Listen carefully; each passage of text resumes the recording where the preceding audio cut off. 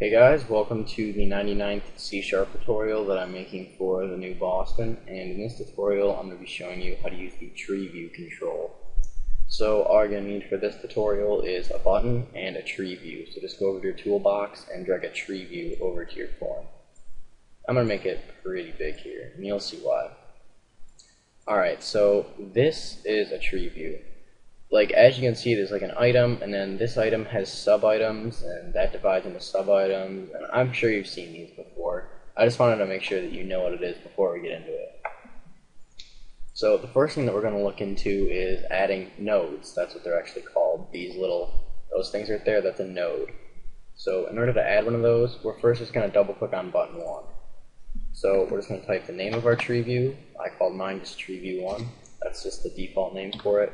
Dot, and then you want to do dot nodes, the nodes property, and then you're going to want to use the add method to add a node.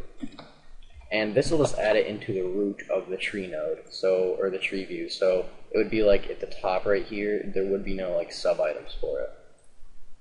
So we're just going to give a name to it. I'm just going to call it person, or people actually. People. So now when you debug here, click button 1, you should see that a node will appear at the top. Yep, and currently there are no sub-items for this node. There's only this node right here. So if we wanted to add more than one node in the root of our tree view, we would just copy this code again and just name it something different. I'm going to call it animals, I guess. So now when you debug here and click this button, we should now have two nodes in the root of our tree view. Yep, we now have people and animals. Now I'm going to show you how to add like sub-items for this. So under people, we wanted to have people's names like Adam, Bob, and Joe. We can do that. So we're going to put TreeView1 again, nodes, use the nodes property, only this time we're going to treat it like an array. And this array will basically be the two nodes that we have. So currently we'll have people and animals. And we're going to try and access the people one. So we're going to put 0 right here, since the first node is a 0, the second is a 1, and so on, just like an array. So we'll put 0 in here, and then this is just like another node. So we can do dot nodes dot add, and then we can just add another node inside of this people node right here. So I'll just add Adam.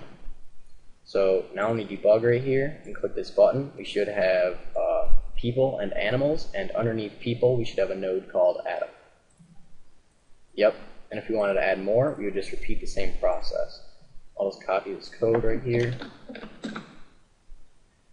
Now we're just going to change the text of this, so if we wanted to have Bob and Joe, so now underneath people we'll have Adam, Bob, and Joe. And again, this 0 right here, this represents the node that you're adding them to. So we want to add it to people, so it's 0 since it's the top. Now if you wanted to add nodes to Adam, you would put a 1 inside of here. So add another one. We will add a 1 because it's going to be animals.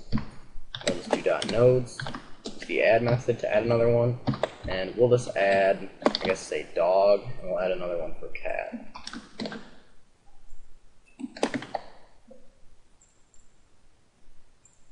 So now under animals we have dog and cat, and under people we have Adam, Bob, and Joe.